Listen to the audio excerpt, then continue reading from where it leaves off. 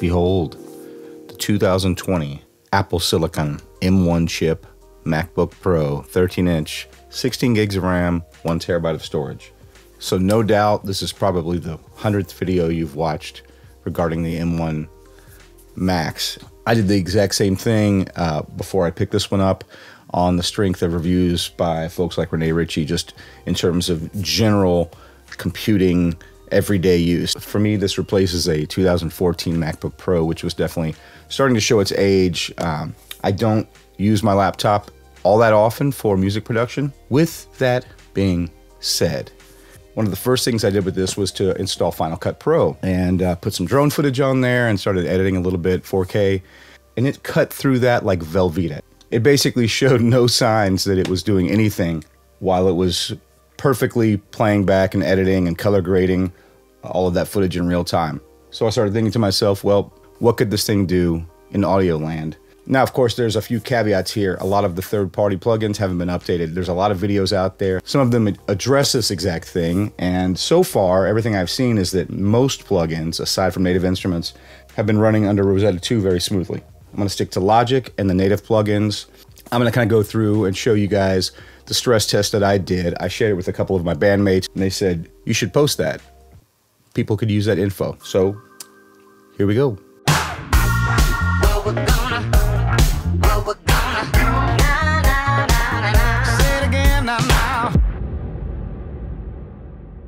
It's worth mentioning that I'm going to do this first part with the recommended and automatic and default processing threads pref, which shows us 4 cores. The 4 cores that we see in these processing threads are the 4 high performance cores.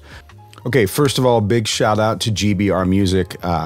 Unfortunately, I can't play any of this back because it's all copywritten, but GBR Music, if you head over to his YouTube page, and I will link that in the description, created this remake of the Avengers theme in Logic and has been kind enough to make that available for download. So go check that out. You can download his original session and then you can tweak it out to your heart's content, which is what I did here to basically create the stress test. So let me go through and show you what I've got going on here. Okay, so the first 31 tracks are his stereo stems, his stereo orchestral stems for the session, and they sound great. Wish I could play them. Each one of those tracks has a stereo EQ and a stereo compressor inserted on the track itself. So basically channels 32 through, I believe, 67 are samplers, all stereo samplers, all have a stereo channel EQ inserted on them. And so these are all RAM intensive, spooling their audio into RAM so it can play back in real time. It's just gobbledygook. I programmed a non-stop gobbledygook on all those tracks. You can see these MIDI regions that I created on all of these. It's just nonsense that we won't listen to, but as you can see, it's pretty dense. So moving along, channels 68 through 83. Those are all instances of Alchemy with different patches. And the way I understand it is Alchemy is kind of a hybrid. So there's sample information being loaded and it's also synthesis. And there's also processing on these patches. It's very unscientific in terms of how the patches were chosen just at random. But you have 12 instances of Alchemy going. So then for fun, I duplicated all of GBR's stems on another 31 tracks, and for the vast majority of them, I guess I forgot a few, but for the vast majority, I chopped them all up, as you can see there, and rearranged them just to give some edit density. That's typically something that I'd have in a session. And all of this is at 44.1, 24-bit. My track count is 110 tracks total, plus a couple of aux-ins where he has some space designers going on. I've got an adaptive limiter on the master. So every session is different, obviously, and one stress test isn't gonna provide all the information you might need for what you do, but this is a pretty heavy session in terms of what the processor would need to do. In terms of RAM, all of these sampler instruments, plus all of the Alchemy instances, there's no way that my 2014 MacBook could run a session a quarter this size, so we'll see what happens. I'm just gonna start this thing looping here. It's running with one of the cores starting to peak out around 75%, well, about 70% maybe. But more specifically, if we open up Activity Monitor, let me zoom in here for you guys. we're hitting it just below 20%. And I've got activity monitor going, and as you can see, there's a bunch of other things running in the background.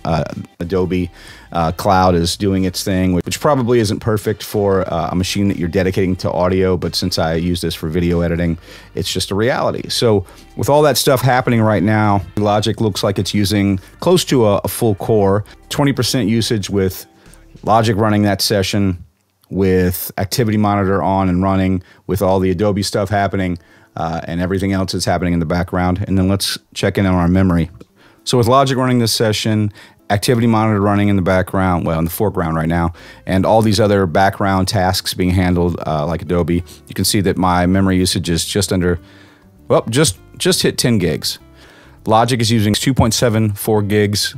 You can look down the list and see these other things are, fairly marginal in and of themselves, but they start to tally up. So if this was my dedicated audio machine, I would just kill as many of these tasks as I could safely and allocate all these resources to Logic. So now, just really quickly, I'm going to switch over to all 8 cores, and it tells you there are 4 high performance cores. The rest are efficiency cores. I don't know how that's going to really play out.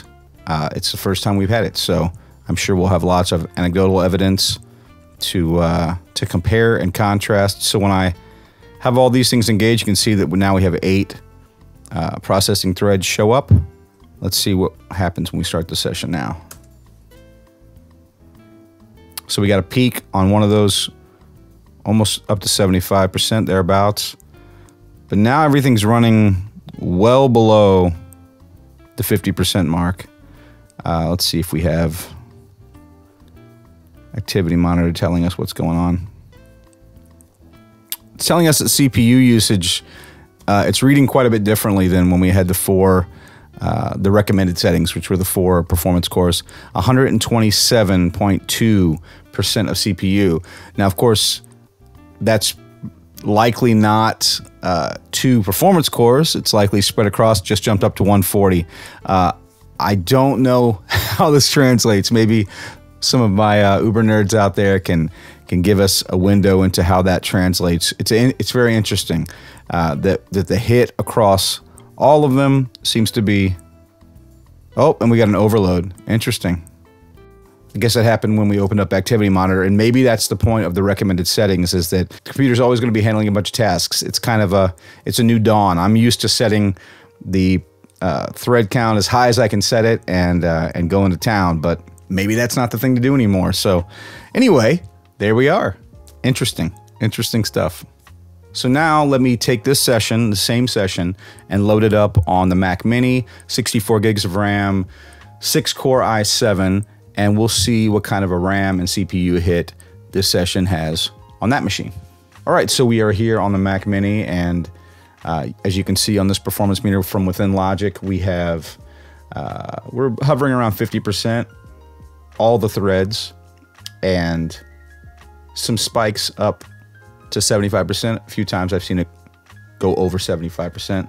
So let's go over to Activity Monitor and see what our overall usage is.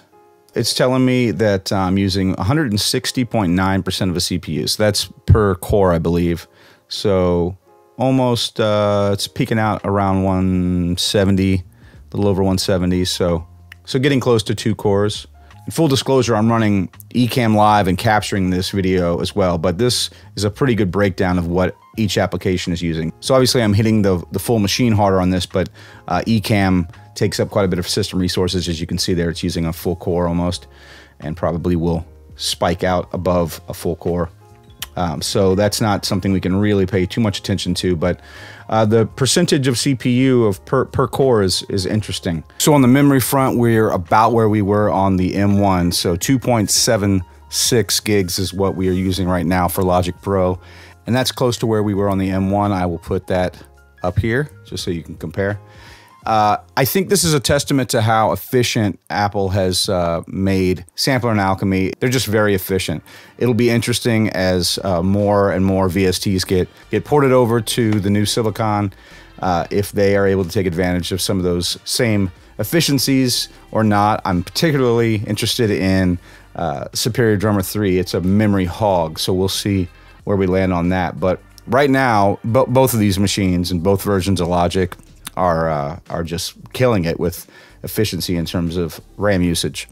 A lot of these reviews are going to be somewhat anecdotal, and this one is no exception. There's all sorts of background things happening that I can't kill because this is a real-world machine that I actually use in real time. Again, I'll kind of paraphrase Rene Ritchie. I'm mostly interested in time to completion of tasks. I'm fairly blown away with what this little machine can do. I think the price of these machines, and particularly the Mini, if you're getting a new studio machine, it should definitely interest you. You know, it's a weird time. A lot of things are still being ported. We'll see if there's any issues. If it was me, I wouldn't necessarily jump into it today if I had to have a machine that works with everything that I use. That wasn't my main concern, but I will say that I'm really impressed with what it's pulling off so far. And as things get ported over, I think it's going to be even more impressive. The way that it's handling video is pretty nuts, and I think those numbers and those anecdotal time to completion of task type tests have been the most impressive, especially on the high end of things like 8K red codecs.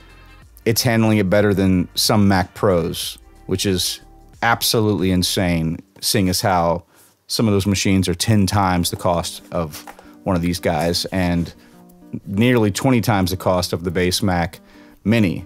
Take that for what you will if you're balancing out all of these reviews and personal experiences. Mine is that it's pretty awesome. There are some hard limitations with what you're able to do with this machine. The M1, as far as I can understand, the hard limitation as far as RAM is 16 gigs. So if I was using this as my production machine, the biggest limitation for me would be the number of monitors that I can run in a supported fashion anyway off of this machine. I did try to run these two Thunderbolt displays, which are my main displays, in a daisy chain, thinking I could trick Apple into running two 2K monitors, and it did not like that at all. As a matter of fact, it shut right down on me and force restarted itself, which was terrifying and interesting. It actually went into recovery mode and did a rebuild of my user. So I don't suggest that you do that. But it did run one just fine, and it's also run HDMI monitors just fine with a little dongle. I have a few of these little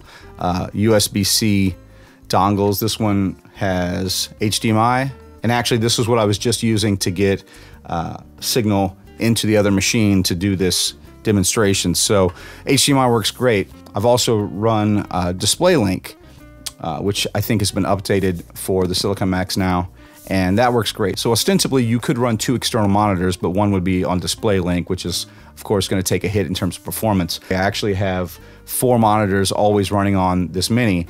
2 are Thunderbolt displays and 2 are HDMI.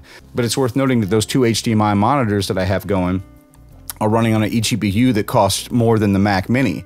And it gives me a boost in GPU performance across the board. But this GPU performance in general blows the 2018 Mac Mini away in terms of its integrated graphics performance. There's just no contest. I won't get into that too much. There are full reviews on how the integrated graphics of the M1 perform, and I'll just put my 2 cents in that it's incredible. Take that for what you will. The only concern I would have would be my third-party stuff. As it ports over and all those things are updated, I think this is going to be an incredible platform to make music on. All right, guys, see you next time.